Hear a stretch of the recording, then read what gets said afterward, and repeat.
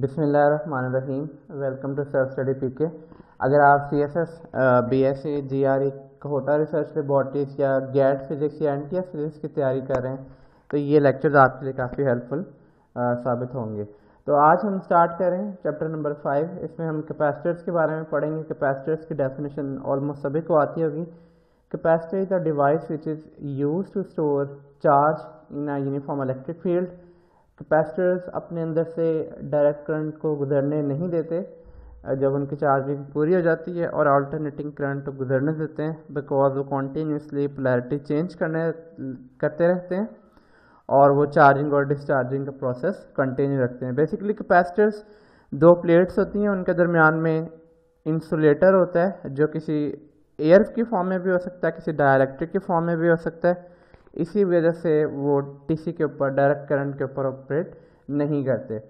Capacitor मुख्तलिफ sizes configuration के होते हैं, मुख्तलिफ वैल्यूज़ के होते हैं। डिपेंड करता है कि आप उससे क्या काम लेना चाह रहे हैं। जैसे कि आपने देखा होगा जो पंखों में कैपेसिटर यूज़ होता है वो रेक्टेंगुलर शेप होता है, बड़ा सा होता है, पैडल प्लेट कैपेसिटर होता है। इसके अलावा और जो आपके इलेक्ट्रॉनिक्स इक्विपमेंट्स होते हैं वो फ्रेजाइल से कैपेसिटर होते हैं। कैपेसिटर्स की मुख्तलिफ एप्लीकेशंस हैं। ये वोल्टेज रेगुलेटर के तौर पे भी इस्तेमाल होते हैं, फ्रिक्वेंसी फ़िल्टर के तौर पे भी या सेलेक्टर के तौर पे भी इस्तेमाल होते हैं। इसके अलावा इसकी जहाँ पे हमें यूनिफॉर्म पोटेंशियल चाहिए वहाँ पे भी, जैसे कि फैंस के केस में भी ये इस तरह से यूज़ होते हैं। मुख्तलिफ जगह पे मुख्तलिफ तरह के कैपेसिटर मुख्तलिफ एप्लीकेशंस में यूज़ होते हैं। इसको आने वाले लेक्चर में हम इंशाल्लाह डिटेल से देखेंगे। तो अभी हम बेसिक बात करें पैरेलल प्लेट कैपेसिटर की। इसके दरमियान में कोई इंसुलेटर मटेरियल नहीं है, एयर है। वैसे जो इंसुलेटर मटेरियल यूज़ होता है उसको हम डाइलेक्ट्रिक बोलते हैं। तो जब आप इसको बैटरी के साथ कनेक्ट करते हैं तो बैटरी की पॉजिटिव प्लेट के साथ जो प्लेट कनेक्ट है उस पर पॉजिटिव चार्ज डेवलप हो जाता है ड्यू टू इलेक्ट्रोस्टैटिक इंडक्शन। दूसरे पे ऑपोजिट चार्ज डेवलप हो जाता है। यहाँ पे एक फील्ड क्रिएट हो जाती है जो कि चार्ज को स्टोर रखने में हेल्प करती है। तो जो यहाँ पे चार्ज स्टोर हो रहा है Q, ये डिपेंड कर रहा है बैटरी के पोटेंशियल पे। तो Q is directly proportional to delta V। इस डायरेक्टली प्रोपोर्शनल को हमने रिप्लेस किया कांस्टेंट से, इक्वालिटी लगाया, तो Q is equal to C delta V। तो Q is equal to CV। What is this C? C is the capacitance. It is the ability of a capacitor to store charge. Capacitance हमें बताती है कि एक capacitor कितना charge store कर सकता है। बज़ाहिर तो हमें ऐसा लग रहा है कि इस फॉर्मूले से कि कैपेसिटेंस डिपेंड करती है चार्ज और वोल्टेज पे, ऐसा बिल्कुल भी नहीं है। ये रेशो कांस्टेंट रहती है ख़ास कैपेसिटर के लिए। तो ऑब्वियसली आप जब वोल्टेज बढ़ाओगे चार्ज भी बढ़ेगा, इसलिए ये रेशो कांस्टेंट रहेगी। कैपेसिटेंस चार्ज या वोल्टेज पर डिपेंड नहीं करती। कैपेसिटेंस तीन फैक्टर्स पर डिपेंड करती है, देख लेते हैं उनको। एरिया ऑफ द प्लेट्स, जितना एरिया ज़्यादा होगा उतनी कैपेसिटेंस ज़्यादा होगी। डिस्टेंस बिटवीन द प्लेट्स, जितना डिस्टेंस कम होगा ओब्वियसली उतनी कैपेसिटेंस ज़्यादा होगी। और टाइप ऑफ डाइलेक्ट्रिक, जो कि आज के लेक्चर में हम शायद ना पढ़ पाएंगे किस तरह से डाइलेक्ट्रिक इफेक्ट करता है। नेक्स्ट लेक्चर में इंशाल्लाह उसको देखेंगे। तो अब हम डिटेल से एनालिसिस करते हैं कि जब हमने बात की कि कैपेसिटेंस किन फैक्टर्स के ऊपर डिपेंड करती है, उसके लिए हम एक डेरिवेशन करेंगे। डेरिवेशन में हम एक पैरेलल प्लेट कैपेसिटर सपोज कर लेते हैं। उसके ऊपर वाली प्लेट पे पॉजिटिव चार्ज है, नीचे वाली प्लेट पे नेगेटिव चार्ज है। दोनों के दरमियान डिस्टेंस है स्मॉल d। तो ये है हाई पोटेंशियल A पे ये प्लेट है, और ये प्लेट है लो पोटेंशियल B पे। तो हमने निकालनी है कैपेसिटेंस की वैल्यू। कैपेसिटेंस की वैल्यू निकालने के लिए हम यहाँ पे यूज़ करेंगे गॉस लॉ। तो इलेक्ट्रिसिटी मैग्नेटिज्म में ज़्यादातर जो आपकी कैलकुलेशन स्टार्ट होंगी वो गॉस लॉ से ही स्टार्ट होंगी। तो गॉस लॉ अप्लाई करने के लिए हम इस कैपेसिटर पे एक गॉसियन सरफेस कंसीडर कर लेते हैं जिसने कुछ ऊपर वाला कैपेसिटर कवर किया हुआ है और इलेक्ट्रिक फील्ड कवर की हुई है। तो इसकी जो इलेक्ट्रिक फील्ड की डायरेक्शन है वो डाउनवर्ड है। यहाँ पे हम कोई एरिया सेलेक्ट कर लेते हैं, स्मॉल DA से उसको डिनोट कर देते हैं, और उस एरिया की भी डायरेक्शन नॉर्मल की डायरेक्शन डाउनवर्ड है। तो अब हम गॉस लॉ अप्लाई करते हैं। गॉस लॉ आपने पहले पढ़ा होगा कि electric flux is equal to 1/ε0 time the total charge enclosed by that surface. तो हमारे पास कोई फ्लक्स है, इलेक्ट्रिक फ्लक्स, जो कि इस ऊपर वाली प्लेट की वजह से उसमें से इलेक्ट्रिक फील्ड निकल रही है। अब फिलहाल हम इलेक्ट्रिक फ्लक्स की ही बात कर लेते हैं। Phi is equal to 1/ε0 time into Q। What is Q? Q is the amount of total charge enclosed by that surface. यही flux, electric flux Gauss law का एक और फॉर्मूला भी आप लिख सकते हैं।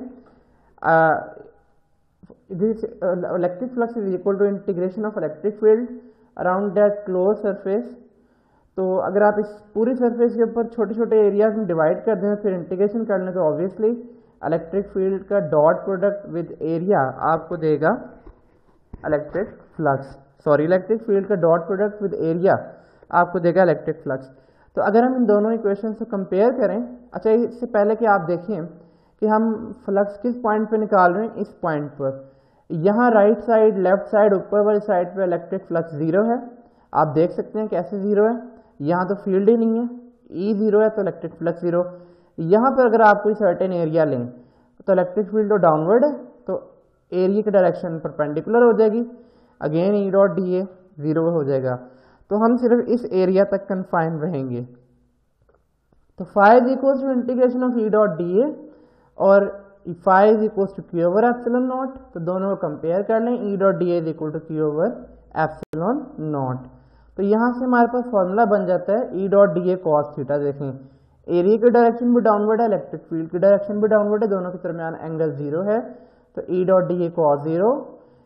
अब आपको पता है कि अगर हम यहाँ पे इंटीग्रेशन अप्लाई करें डी ए के ऊपर तो टोटल एरिया हमारे पास निकल आएगा कॉस जीरो 1 के इक्वल होता है, तो ई ए is equal to Q over epsilon not.